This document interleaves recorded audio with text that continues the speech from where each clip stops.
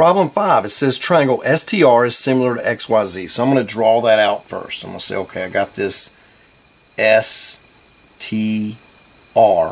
and it's similar to this guy who's maybe bigger, maybe smaller, I don't know.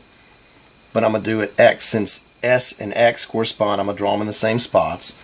T and Y, so I'm going to put the Y right here.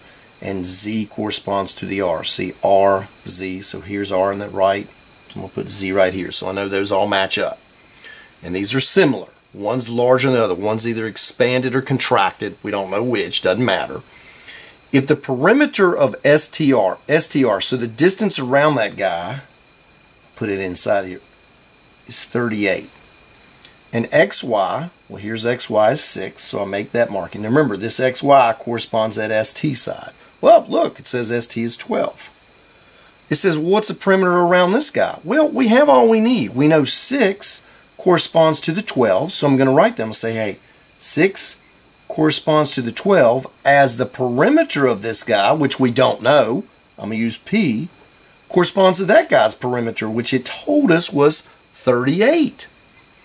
I can easily see 6 to 12, that's 1 to 2. So for every 1 inch this guy has, this guy's side lengths are twice as big. So if this perimeter is 38, in my head I can see that's 19. Do you see that?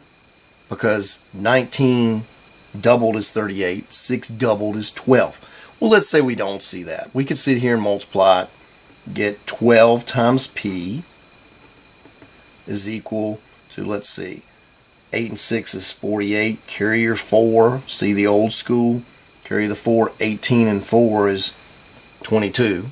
Now divide by 12, guess what you're going to get? 19.